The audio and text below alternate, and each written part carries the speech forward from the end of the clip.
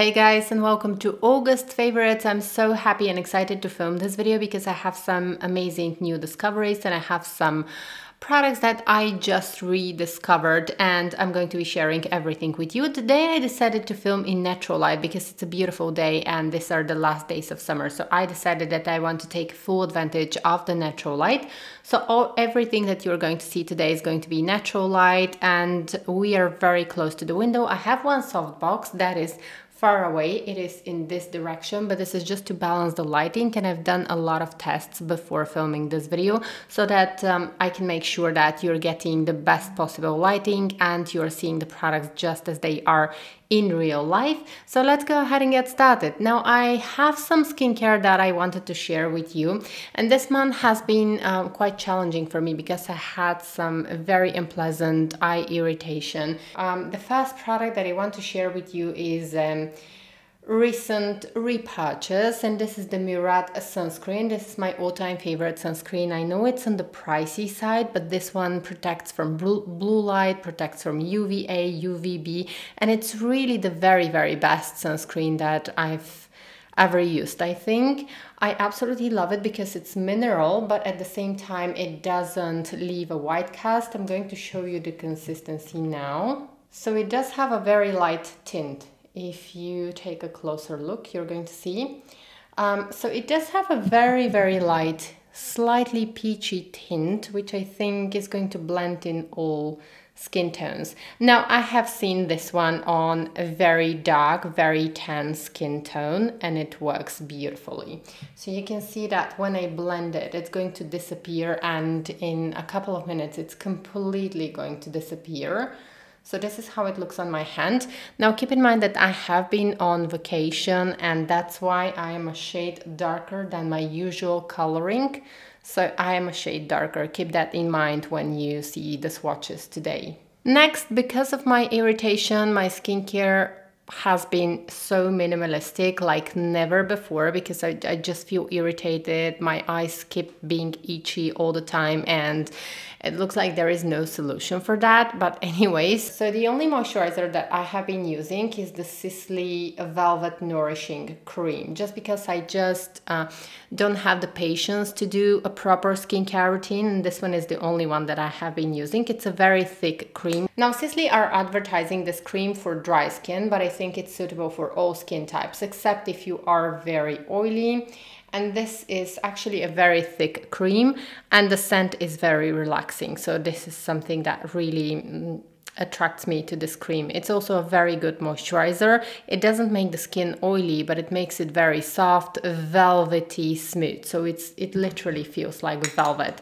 Now moving on to an old product that I actually didn't like. I used not to like, but now I changed my mind and I started using this powder from Chanel a lot. Now this powder has been reformulated, I think 6 or 7 months ago, and I did a review. I said that it's not the same as the old one, and it is changed a little bit. Back then I didn't like the reformulation, but now I'm loving this powder because actually the way I use it is I just use my sunscreen and then use this powder on top.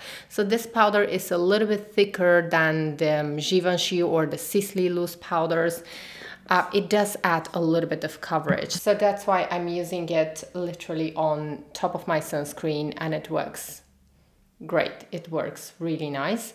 I don't know why I didn't like it in the first place, probably because I was so used to using the Givenchy Prisma Libre, which is completely translucent and it doesn't add any coverage. This one does add a little bit of coverage, and I'm enjoying it so much right now. So I'm wearing the shade, I'm gonna tell you now. Yes, I have it in the shade 20, and it matches my skin tone so well. And then another powder that I have been enjoying a lot, these are the Guerlain Meteorites pearls. And these are just the standard pearls in Claire. I have been enjoying this one a lot, just to add a little bit of luminosity to my face. I really love these, and this is an old favorite actually. I always keep coming back to this one. And now moving on to a face palette that I love, and I have been using it every single day. Now this is the new Charlotte Tilbury Nude Gasm face palette, and I am loving this face palette a lot. I have been using it a lot. It doesn't look like I have been using it just because the powders are very firmly pressed, and they're almost like that gelée formula. They're very firmly pressed, so even though I'm using it a lot, it doesn't look like it's very used. You can see color here is cool toned bronzer, which is very rare to find, and I really love them. I love them both because both lean a little bit on the cooler side. So I have a full review of this palette, so in case you're interested, you can go ahead and watch my full review. So here are swatches of the colors, and the peachy shade works as a beautiful blush on my skin. Then another favorite is the new Tom Ford blush, and this one is in number 1 Brazen Rose. And this is the color. So this one is my favorite just because it looks very, very natural on my skin. Now these are the new Tom Ford Shade and Illuminate bronzers, and I have a review of them. I have 5 of the new shades, and I showed you swatches in natural light. I showed you arm swatches and cheek swatches. This one is my favorite shade. Now these retail for $90 US each. So here it depends entirely on you and your budget. Apparently we all come from different backgrounds, we all have different budgets, and some people like to buy more makeup, some people just like to invest in one piece. For example, they like to keep one blush in their makeup collection, but to have a really nice, good, exceptional blush. So here it's all up to you whether you're going to purchase this one or not. I didn't comment on the price when I was reviewing these blushes, but I keep saying to you all the time that you should be very wise with purchases. And apparently, as someone who has a YouTube channel, I am buying a lot of products, and I do my best to show you swatches and close-ups in natural light. And the reason why I'm showing you always swatches and close-ups in natural light is so that you can make an informed decision for yourself if a product is right for you or not. Now, $90 US is very expensive, but we have seen an increase of a lot of prices lately. A lot of prices have increased also of Chanel fashion and Chanel makeup, and we have seen overall increase of prices in the past year of all beauty products, of all luxury beauty products. Now, this is very, very unfortunate. So be wise and be careful and take into consideration the situation of your family. Now, I absolutely love this product because it blends so beautifully. So you can see the swatches here, and it's almost invisible because it shows on my face. The blush has a very powdery consistency, and you can see it in my video. You can see when I did swatches on my face. Now this is my perfect blush shade. Now, would I purchase this one if I didn't have a YouTube channel? Absolutely yes. I love the consistency. I love how it looks on my cheeks. It's a very extraordinary color that I don't have in my collection. Next, I wanted to show you 2 fragrances, and actually I'm going to start with the one that I'm so excited about. This is Whispers of Seduction, and it's by House of Siage. So this fragrance is still not available for purchase. It's going to be launched on September 17th, but I was allowed to share this fragrance in advance with you before the launch, and I have been testing this fragrance for the past week. I just wanted to share this with you because it's a fragrance that I truly love. So I have a full review of this fragrance on my YouTube channel. I'm going to have a link to this video, so please go ahead and check out this video because I felt very honored to be able to share this fragrance in advance with you. It's a very seductive and extraordinary blend of caramelized oud, candied apple, marshmallow. It has a touch of orange, and it has also vanilla orchid. It's very seductive, and it's a very hard to explain fragrance. So this is going to be the last addition to the Whispers in the Garden Noir collection by House of Siage, and I was so excited about this fragrance that I had to email the brand actually to congratulate them.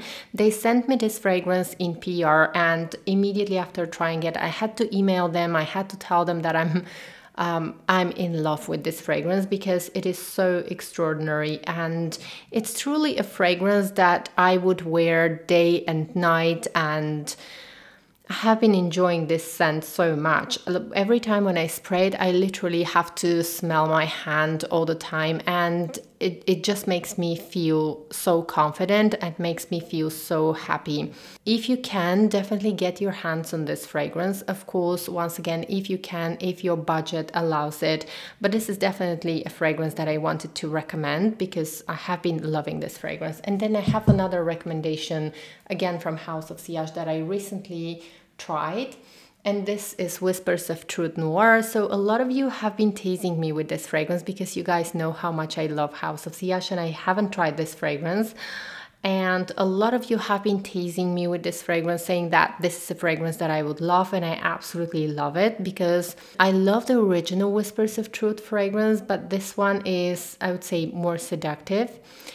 It has a leather note. So this fragrance definitely has the DNA of Whispers of Truth. So I know that a lot of you are loving Whispers of Truth. And if you love Whispers of Truth, you definitely have to try this one because it is just a little bit more seductive. So these two are my favorites from the Whispers in the Garden Noir collection. These two are definitely my favorites. And now moving on to the Chantecaille Fall Makeup collection, we have the Tiger and the Leopard.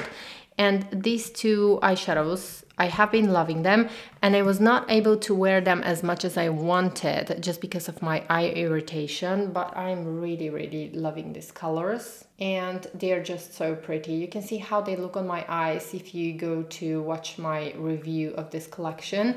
Again, these are quite expensive, you guys. These are very much on the pricey side, so you have to decide whether these are going to be suitable for you or not.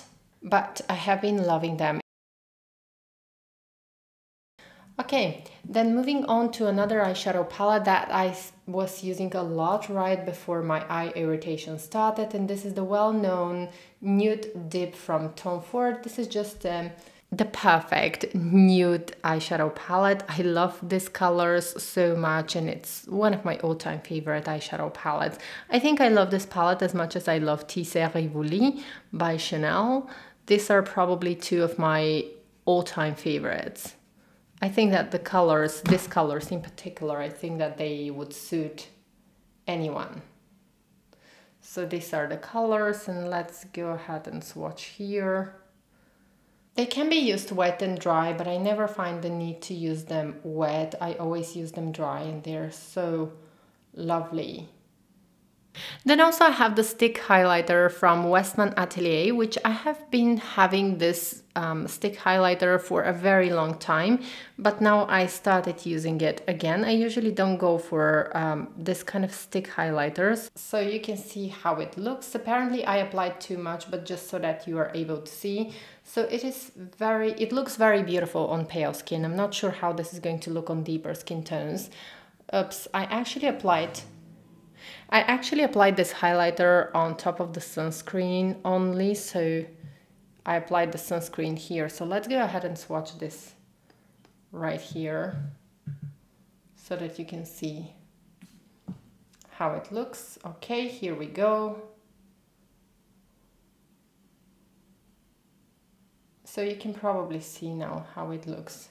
So this one is very similar to the stick highlighter from Chanel, but it does have something like a purplish hue to it. It has a pinkish / purplish hue, which works beautiful on very pale, very fair skin. Next, I wanted to share with you this highlighting duo from Tom Ford. I have been loving this one. This is actually one of my all-time favorites, and I'm going to show you swatches right here.